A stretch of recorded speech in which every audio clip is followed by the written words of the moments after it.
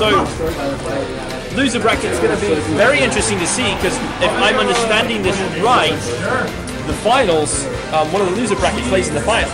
Yes, the grand finals. So right now we're in semi-finals, Jaxas versus G-Man. We've seen this matchup before a while back in group stage. Now in the playoffs are coming through. It's Diddy King versus ZSS. Jaxas once again on his beloved ZSS. Diddy King. It surprised me to see him picking Zero Suit as often as he does. I think he must like playing as a more... Sheik, I think he's done better, but I'm not sure what Sheik's advantages against Diddy are, whereas Zero Suits are. Maybe he picked Zero Suit specifically. The last time we saw this matchup, wasn't it G-Man versus Brobear? Brobear was footstooled, right? Yeah, Brobear was playing ZSS, and he got a little bit spanked by Diddy Kong. So he got 2-0'd, I think, in under 2 minutes. That was fantastic, and we're seeing a lot of the same stuff here. Diddy not giving up anything. I mean, G-Man certainly has the counterplay down. He knows how to deal with a CSS. It's a button messer. Diddy is going to utilize his bananas. Bananas won't deal damage, but they will make characters trip if they walk across them when they're on the ground, or the bananas are thrown at them. Just like Mario Kart, if you think about it. Which is beautiful, because you want to interrupt ZSS. You don't want her to get her combos, you want her to trip going after you. The sooner ZSS stops moving, the better it is for you. Exactly. So, definitely this doesn't look very good for Jaxas right now. Oh, picks up the banana and throws it into a combo! Still not quite. Instantaneous 60% damage. Straight up, then it can get them at earlier percentages. If it goes at an angle, it can. The launch cannot last long. Is gonna land that one. Such a fantastic. Let's see what's going on here. Oh, stunned! I haven't seen that happen. Zero is using the up and B a lot here. Is that just Jaxas' playstyle? I don't believe I saw him doing it that excessively earlier. He must think he can get away with it. You know, the one bad thing about this course is unlike a Lilac cruise, we don't get to see epic battles in the background. Just R-wings floating around and maybe a few missiles. That's it. That was a nice deny by Diddy Kong, excuse me. Diddy Kong. Diddy Kong. I'm so bad at that name. In the words of Falco Lombardi, it's time to show the monkeys who's boss. Oh, look at that! Look at that! I do believe in apple pie. Jaxas just might make this happen yet. Very convincing, down to the last stop. The invincibility frame gave him a spare moment. Grab though this time. Look at that! Absolutely fantastic. So much damage comes out from there. Zero Suit's tether is a very good recovery. Oh, but kick after kick after kick. Oh, but he gets kicked himself. This could be the end of the game. This could be it, but the recovery. Oh, but she gets grabbed. Destroyed. ZSS very nice to grab. That's a smash, and that's game over. Cosmic Looks like Falco won't be pleased today.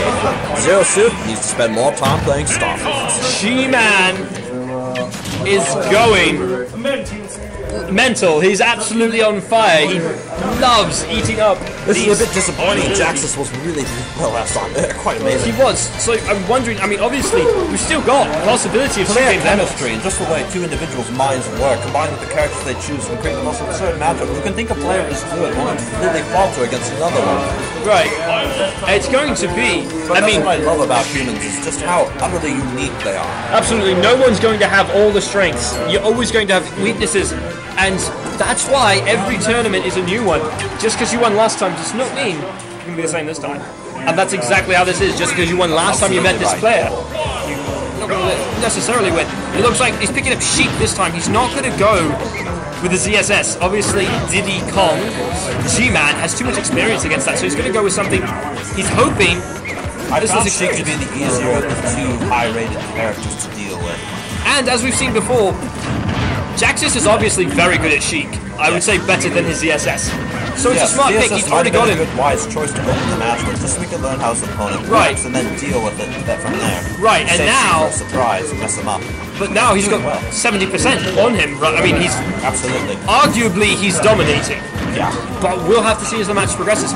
She doesn't deal a lot of damage when she hits, so that means with a 40%. Oh, look at that double crunch. I like to see around 6% to 10% added with each single content. The moves can vary greatly, percentage of course. This Diddy Kong is making short hops in the approach. Diddy Kong's moves can have wide arcs to them. And the smash attack is not bad if you hit it on the tip. Trying to get that kill, trying to get Diddy Kong off first so that she can have the advantage and play around a little bit, hit some more, hit and run. Yeah, she gets jumping all over the place. Oh no! Oh, there was a amazing recovery! Just like a ninja, Sheik makes a recovery. Jumping off walls and inspired by Super Mario 64. I'm not sure that's where the game came from. A footstool. It looks like Diddy Kong gets some of the other medicine he had earlier. Quite often. Footstooling was not in Melee, it was introduced in Brawl, but I think a lot of players really like it. Footstooling is arguably one of the most humiliating ways to go down. And so it looks like Diddy Kong, I'm sorry I missed that last bit, obviously you were casting during the time. He's down a stack now, which means Sheik has the advantage that he wanted. Oh, up to 75%! That's game 2! We're going to game 3! That moving platform was what did him in. Sometimes people get carried away and it's just... Jaxas, you know, apple pie, I do believe he brings it home for game 2. We're going to game 3. This is fantastic. Every time these two players meet, we have fantastic games, and it's completely unpredictable. I believe you've seen it all. Smashville. This is a fan favorite since it was introduced. I think people like Town and City more though. Smashville was very much liked in Brawl.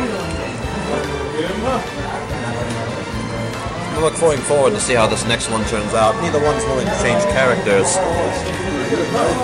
I'm not sure it's because they don't want to see if they feel that their strengths are valued enough. Well, definitely I think that G-Man was comfortable on Diddy Kong, and he could have won that. Yeah. So I don't think there's a reason. You don't necessarily, as long as matches are close, and you probably would not expect to see them change, unless something was wrong and they were clearly messing up situations. They're going to look at the sectors. That's when they usually change. Absolutely. There's no reason for them to change.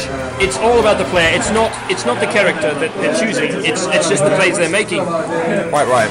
So here we go. Game 3, the finals. This is the Smash Salem Tournament semi-finals between Jaxas and G-Man, the Cosmic Destroyer. G-Man. Best of 5. Thank you. Actually, yeah, I don't know what I'm thinking. Stupid caster is stupid. No. It looks like Sheik up to her old tricks, gaining another 55%. Oh, the platform comes up for the save. That's so you know the timing, you can depend on it. Although I'm not sure that's what was going on there. Absolutely right. 78% for Diddy Kong. Sheik looking, but Sheik just gets. They're both very equal right now. I believe Diddy Kong has a larger amount of power. Oh, look at that platform come up. Definitely in favor, but Sheik is taking a bit of punishment.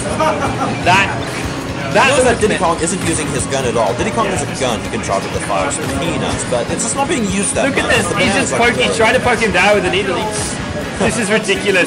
This is a part of the course we'd probably rather not fight on. Landing in the water is particularly dangerous. Absolutely, neither one of them wants to risk it. No one has an advantage, so they're trying to fight on an even platform.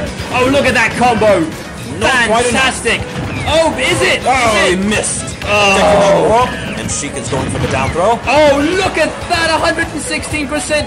Completely beautiful. Diddy Kong seems a little lost to me. No, is that kid? No, it's not a KO. On the beach. There's no catch here, folks. Diddy Kong is out. He loses a stack. Sheik is at 92%. There's still a very good chance for the monkey at this point. Absolutely. If the monkey doesn't take too much damage before he can KO Sheik, he absolutely can make a fantastic comeback and absolutely win this game, if not the series. Let's take a look now. They're spacing a bit more. Small attacks in there. Oh, look at that. Sheik, so much damage. Picking off left, right. Constantly. Beautiful shields. Oh, look at this. The kicks. It's a combo. Game 2. Game 3, excuse me. Dominated by Jaxas. We're going to game 4. That was absolutely awesome. But looks like Jaxas really has shown the monkeys who's boss this round. He knew what he was doing, and he knew what he had to do. It was beautiful.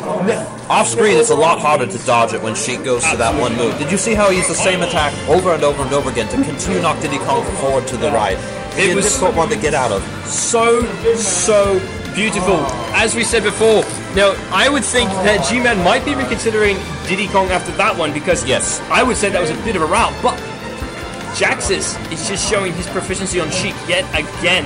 You know, we were talking Sheik is about a secret weapon. He pulls out Sheik when he needs him, and it wins. Absolutely. And so far, no one in the tournament has had an answer to Sheik. Yeah. He's been trying. I think every single first game he's played has been ZSS because he wants to learn that, he said. But if it looks like that's not a favorable matchup, he swaps over to Sheik. Exactly. So definitely The most luck I've had against Sheik. Ganondorf. Ganondorf is This is actually a very good idea in my opinion. It could backfire, do not get me wrong, but sometimes on an even playing field where both characters are fast and have range but don't deal much damage, a heavier character is what you need. and this very much could be This could be the end. This could be the end because I mean I haven't Oh, seen that Demon- alternate beat. You know, I don't like look that at that. alternate beat. I don't understand people who use it. It looks like Ganondorf Oh, has no under the fear stage! whatsoever. Oh, he goes for the flame choke, but it's not enough. And he's going to take a lot of punishment because of that. Shield every attack. Oh, look at that chest bump right in the Ganondorf can face. take lots of hits and still come back. This is Oh, but look at this! Look at all this! the neutrals. Oh, He goes for the flame beautiful choke to dodge. end it all, but it didn't quite go through. Look at this, up to Ganondorf is getting 75. tossed around. If Ganondorf can pull through, he might come back. Jaxas is really dominating here. Look at this, he's just Ganondorf's just all not over sure the what to do. place. The platforms might be doing him in.